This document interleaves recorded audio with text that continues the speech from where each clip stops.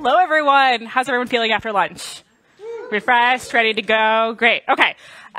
This is definitely not my best talk title of all time. It's very jargony, sort of sounds good to managers, I think. Maybe I wrote this during like feedback cycle or something. And I was telling my friend who's a public health PhD about how I was coming to London to give this talk. She's like, oh, what's your talk about? And I gave her the title and she looked at me like I had two heads.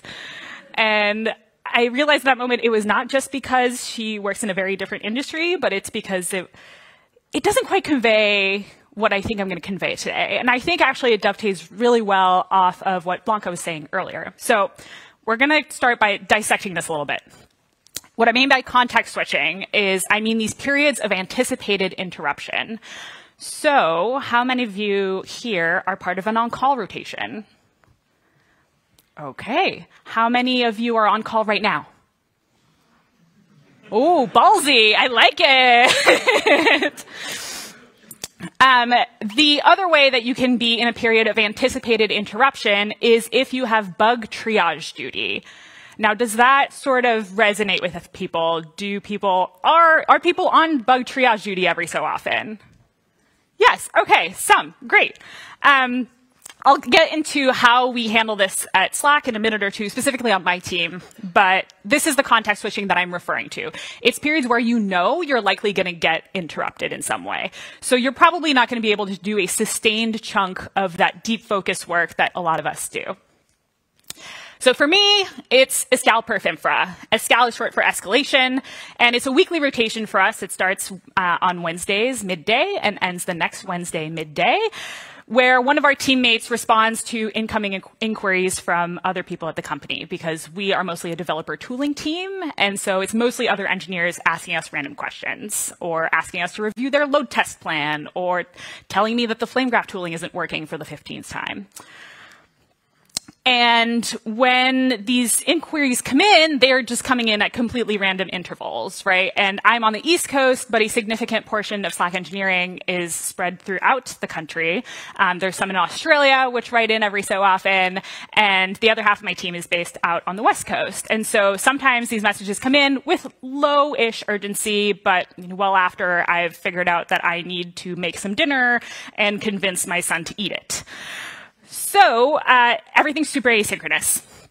And so I might be responding to this message immediately as I see it come in, and we might get into a groove and sort of answer everything in thread and hash it all out, but we might as well also be spreading this over several days if we're just playing tag team. And I don't know about you, but my first instinct when I'm either waiting for my tests to run or my code to compile or for someone to get back to me in a thread is I pull out my phone. How many of you do this also? It's okay. You're in good company. In case you were wondering, it is sheep shearing season in New Hampshire right now where I live. If I was on TikTok, that would be a problem. But more seriously, right, like after a day of triaging a bunch of different requests coming in, everything sort of feels like it was interwoven. See what I did there? With sheep shearing content. I end up feeling a lot like this. Do some of you also feel like this at the end of the day? Yes. Okay, cool. And I think that feeling comes from not actually being pulled into a bunch of different directions, but rather the anticipation of being pulled in a million different directions, right? There's that dread sort of hanging over you when you're on call, like, oh, I could get paged and I'm in the shower right now. What would happen? I don't mind so much being in incidents and resolving incidents. I'm a little bit like Blanca, actually. But I like choosing to be in those incidents, and I don't really like them being thrust upon me at any given moment. And so I think a lot of that feeling for me comes from that. And that's where the first part of the title comes into play, about really just get something done during this time so that you can try to assuage the dread of impending inquiries or pages or whatever it is. And what I figured out after a bunch of years of being on call, being on various kinds of triage duties, is that these are the three key components to success. First, you have to set the mood. Lighting a candle, great. 2, you have to choose the right kinds of tasks to tackle. Again, this ties really well into Blanca's talk earlier. Whoever chose the talks for this track really had it together. And then 3rd is mindset. So first, you can set the mood, control your environment. If you have a playlist that you use to get things done, this is the time to pull it out. If it keeps you focused, it keeps you engaged in your work, regardless of what it is, just pull that out. Or if you're like me and music of literally any kind is the worst distraction in the world, if it's classical music, you start anticipating that it's building, and then you're like, oh yes, this is the canon part of the 1812 overture. Yeah, it doesn't work for me. Or Taylor Swift, I know all the words, that's a problem, I won't get anything done. Then I suggest pink or brown noise. If you have small children, do not pull out the white noise, you will fall asleep. If you don't know about pink or brown noise, I asked ChatGPT for you. You can read this later. Put your phone on Do Not Disturb, if you can. Or set some very, very aggressive time limits on all of those distraction-type apps. Better yet, if you can chuck it out the window, just chuck it out the window altogether. And then it's important to plan stretching breaks. My mom owns a Pilates studio, so I've gotten this whole stretching thing is drilled into me over a number of years.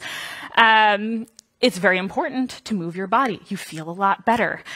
One of the potential risks of being on call or being in these triaging situations is that you might get dragged into something, an incident, a weird bug, whatever it is, for hours, and then suddenly you look up and it's 4 p.m., and you're like, oh, I didn't eat lunch. The last time I had water was yesterday. And definitely not alone. It's really, really important to make sure that you have those times set out for you so you feel like time is actually passing and you have this grounding thing to come back to. I don't know, every 1 to 2 hours. Make sure that you're enforcing that for yourself. Next, this is the actually really difficult part, is choosing the right kinds of tasks to tackle during this time. And that's really hard for us as StaffPlus engineers because a lot of our tasks involve this kind of deep work. It takes sustained, consistent mental focus to get the things that we need to get done. And those are things like drafting tech specs or reviewing really tricky pieces of code, mentoring. You can't really mentor while you are waiting for a page. Debugging something really complicated. You just can't do those things really effectively. Just don't attempt to do it at all. This is not the week, this is not the 2 weeks, this is not the day, whatever that period of time of anticipated interruption is, this is not the time to do it. Tell your team, make this a norm. I'm on call this week. My goal is to answer pages and maybe look at this tiny little other thing. That's it. You'll just get frustrated, you'll get pulled away, and you probably won't actually make any measurable progress. And if you do, you might not even remember what progress you made. So you need to opt for small, repetitive tasks.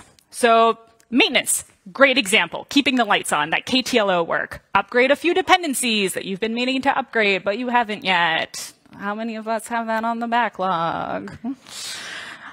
Maybe grooming the backlog, update a little piece of documentation, fix a pesky bug that no one really quite cares about because it hasn't been quite logged, but it's bothering you. This is very important to me. I work in developer tooling, so, Get those things done. Turns out a lot of these tasks are non-promotable tasks. And if there's one thing that I want you all to take away today, is that you should focus on non-promotable tasks during this period of time.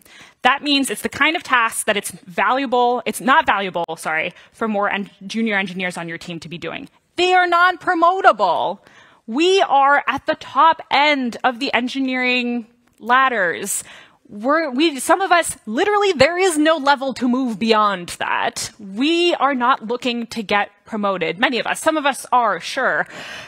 But in many ways, our promotion is promoting other people, more junior engineers on our teams. So focus on those tasks. We should be growing our teammates. And we're doing that by moving these non-promotable tasks out of their queue. It's like doing the dishes, okay? Doing the dishes, it's very clear. You washed this plate, it's in the sink, you washed it. Okay, now it goes into the drying rack. You keep going. If you get interrupted while you're doing the dishes, maybe you're even happy about it. And you can go do that other thing and come back to the dishes and you know exactly where you left off.